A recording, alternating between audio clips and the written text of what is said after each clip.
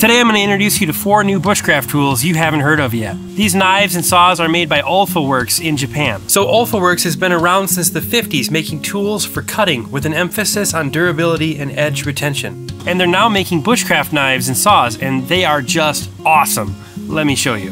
First up in their line is the Sanga knife. It has an overall length of 9.13 inches with a blade length of 4.13 inches. The blade shape is a lot narrower than most knives, and that's going to help with detail work and piercing. So I mentioned that OLFA is known for their edge retention, and on the Sanga knife they actually ground it with a convex edge. That's going to give it a lot more durability and edge retention because you've got a lot more meat in the cross section of that blade profile. So it's not going to chip out as easy.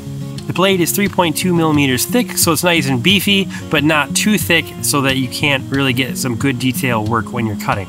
The blade is made from high carbon 13CR stainless steel, so it won't rust on you. The handle is polypropylene with a rubberized insert, so you can get a very, very good grip on the knife. It's not going to slip out of your hands. I really love this handle. So the unsharpened part of the blade, called the tang, is sticking out right down here. That's kind of a flex. They want you to know that this is a full tang knife. This is not like a partial rat tang knife or something like that. It's going to break. So you can actually baton with this knife as well, which is really nice. So that is the Sanga Bushcraft Knife by OLFA Works. Next up in their line is the Bushcraft Saw. This one has got me so excited because I usually carry folding saws with me and they're still pretty good sized, but this thing is really small but very capable. So when it's all closed up, it's a little over 7¼ inches long, and then to open it you just release the ratchet right here and you slide it up and then you ratchet it back down again. That locks the blade in place. This is a Japanese pull saw design. It has got some really nice teeth on it. They're fine teeth, but it removes a lot of stock very quickly and very accurately, which is kind of fun if you're doing some detail work or you're carving.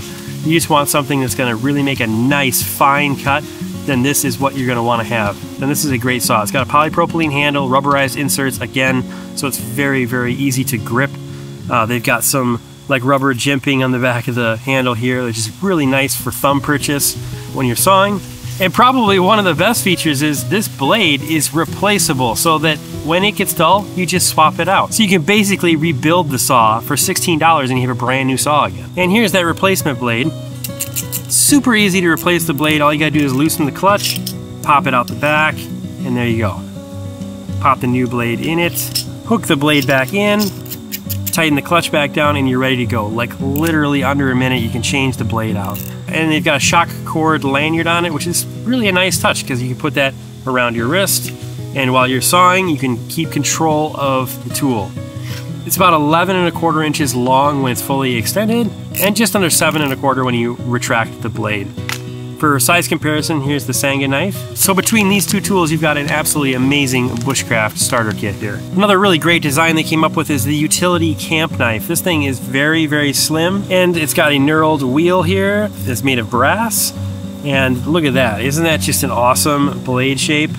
It's got a lot of utility here. You can actually use this to puncture isobutane propane canisters. When they're empty, you can use this to puncture a hole in the canister so you can recycle it. And if you got a hot cup of coffee on your camp stove, you just hook this on like that and you can pick it off of the fire. So really super useful little hook on the end of this.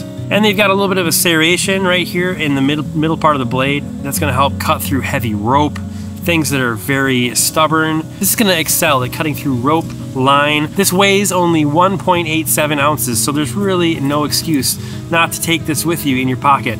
You can hardly notice that it's in your pocket because it's very, very slim. The blade is high carbon stainless steel. It's 420 stainless, so it's not gonna rust on you.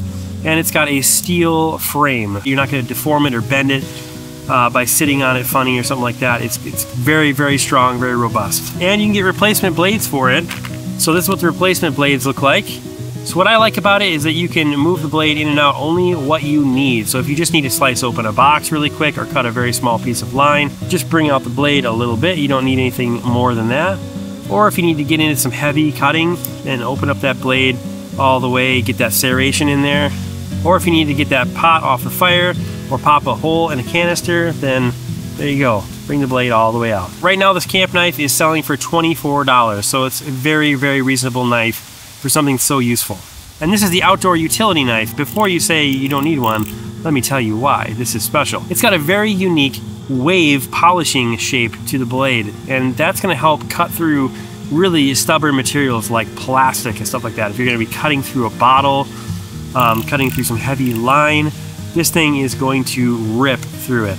You can buy replacement blades for this as well. A 3-pack of replacement blades is $8. The knife right now sells for $25, and it has a little pick on the end of it that you can use to do a variety of things, like open paint cans or use it as a flat-bladed screwdriver. Really an awesome utility blade to have around if you're going to be skinning animals or processing food, cutting a lot of line, opening boxes. There you go, you've got it. So those are the 4 bushcraft tools you probably haven't heard of yet. I want to welcome OLFA to the US market.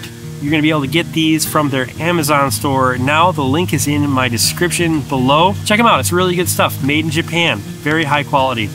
Hope you found that useful, or at least entertaining. We'll see you later.